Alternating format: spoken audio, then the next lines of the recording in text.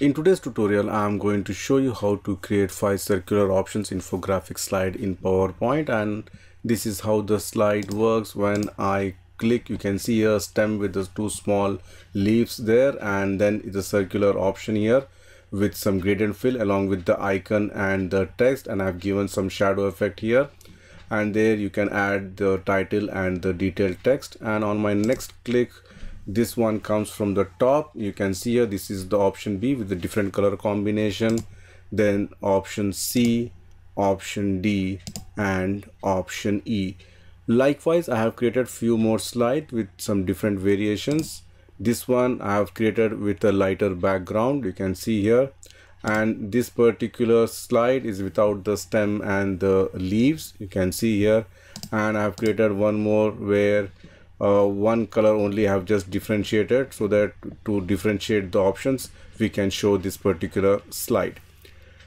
And if you have not subscribed to my channel PowerPoint University, please subscribe it now and make sure to enable the bell notification icon, as well as share and like my channel PowerPoint University. And if you like to contribute to my channel, you can do it through PayPal or Patreon. The link is provided in the video description section. So let's start the tutorial. Add a new slide, go to view, enable the guides, then go to insert shapes. From the basic shape, select the oval shape, draw the oval shape, maybe this much size, you can see here, and shape outline, make it no outline, and depending on your requirement, either you can increase or decrease the size. Then align center, align middle. I'm going to duplicate this and I'm going to just keep it here. Then I'm going to cut this shape into 2. For that, go to insert shapes, select the rectangle, draw the rectangle, maybe this much size, you can see here, and exactly put it in the center. And I'm just going to duplicate this and I'm going to add it here also. Now let me just select both of these, shape outline, make it no outline, and give some different colors so exactly you know what I'm trying to do. So first of all, I'm going to keep this area only, which is the yellow, and delete this one, and here I'm going to keep this one and delete the yellow area.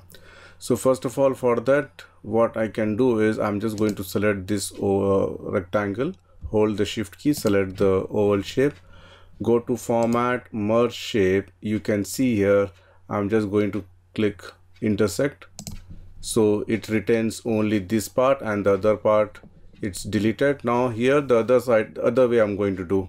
So again I'm going to select this one first, again hold the shift key and select this rectangle, merge shape. I'm going to select subtract, so you end up getting something like this. Then align center, align middle. So it's oval shape, but it has been split into 2 shapes.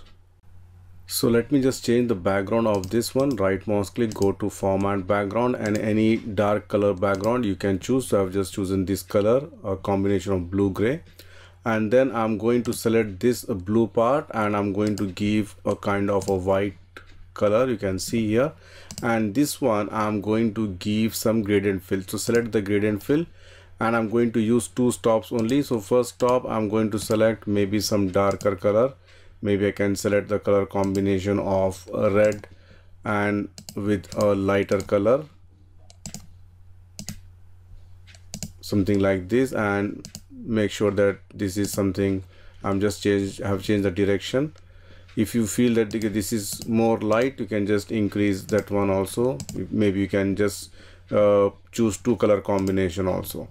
So once this is done, I'm going to give some shadow effect. For this, go to insert shapes, select the oval shape, draw the oval shape, maybe this much size, shape outline, make it no outline, shape fill.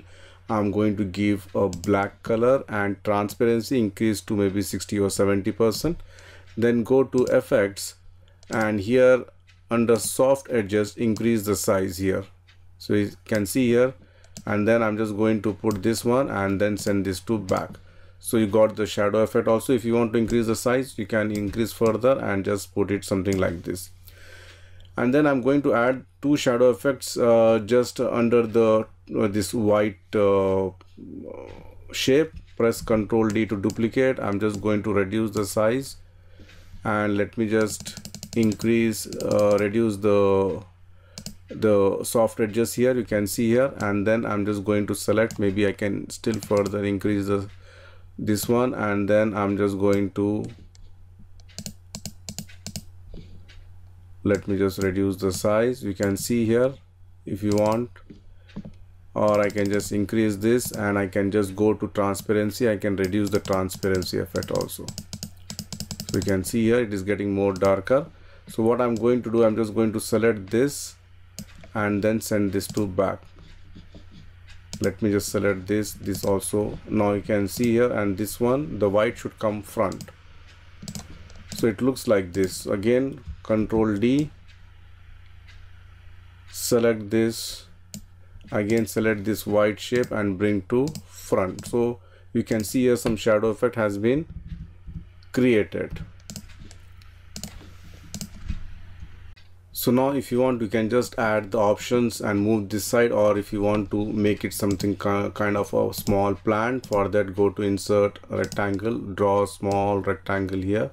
You can see here shape outline, make it no outline, shape fill, make it white, and make sure that it is aligned center. And then I'm going to add some icons here. Go to insert icons. Again, this icon feature is available only in the latest version of PowerPoint. And then I'm just going to select any icon, click insert. You can see here this height and width, I'm going to make it 0.5, and color I'm going to make it white and put it exactly in the center, something like this. And if you want to draw some small leaves also, you can do it. Go to insert shape, select the oval shape. You can see here like this, shape outline, make it no outline. Add shape fill also white, and right mouse click edit points. You can see 4 points here. Select the top point, just drag this inside. You can see here, and this also like this, so it looks like kind of a leaf shape. Again, depending on the requirement, how much size you need, you can just reduce it, bring it here, just tilt it a little bit, and just put it here. Ctrl D, tilt the other side, and then attach it here. Then here I'm just going to add the option number. You can see here I'm going to add option number A or 1 2 3 4, whichever way you want. Maybe a gray color I can choose, and I'm going to put it on the top of this one here. Make any good font. I'm going to select Century Gothic, maybe bold, and increase the size. And go to insert text box, your title. Again, this is also maybe white font will be visible clearly. Century Gothic, center align, make it bold, and then you can add some detailed text here.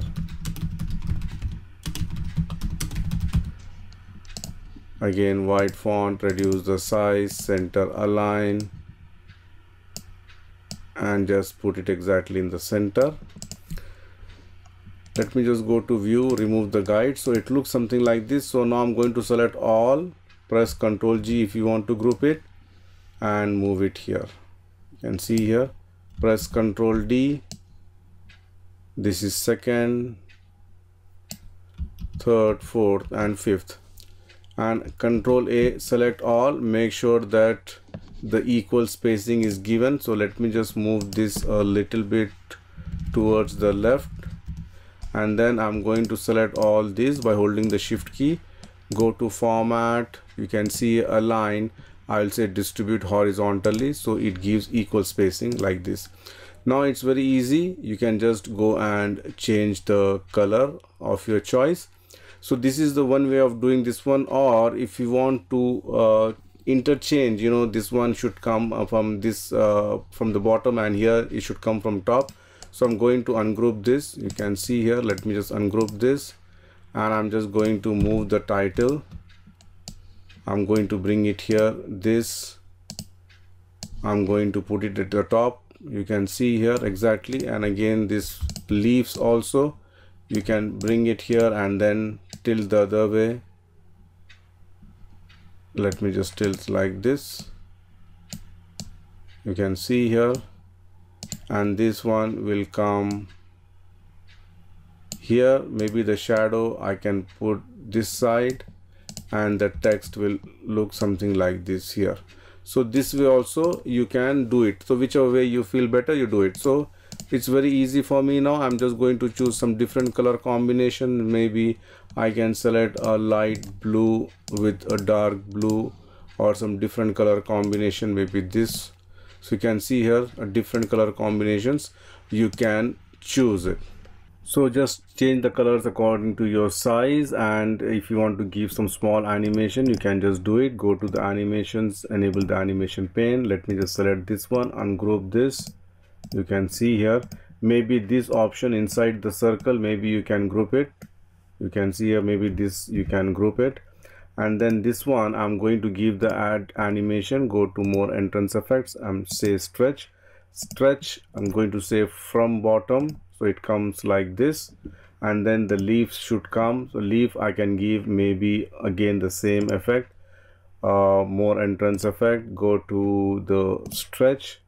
You can see here stretch, maybe this is from right, and I'm going to select this animation painter, apply to this leaf, and this would be from left, and this should happen maybe with previous, but I can give a small delay here, something like this. You can see here a small delay. So let me just play how it looks. You can see here it looks something like this, and then I can select this one, and for this, whichever option you like to give it, again go to add animation, more entrance effect. You have got variety of different options available. Maybe I can give float up, so it looks something like this, or I can just make it a basic zoom also. It comes like this, and click OK, and this should happen again with previous or after previous. You feel better, whatever. So it comes something like this, you see here. And then this title and text, again you can give the same animation effect, which is the stretch. So likewise you can do the same animation to rest of the options.